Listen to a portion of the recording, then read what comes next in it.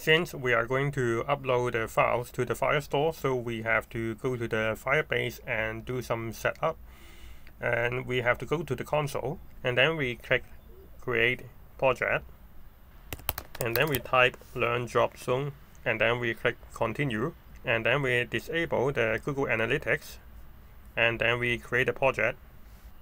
And since we will store the files to the storage, so we have to click on the storage.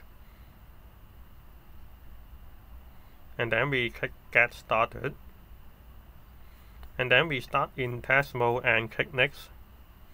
And then click Done. And click Done again.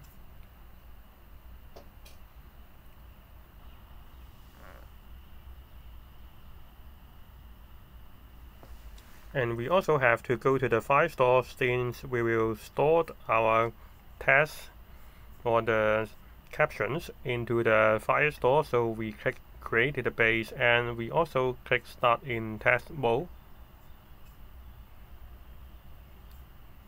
Now we already finished the setup inside the Firebase website.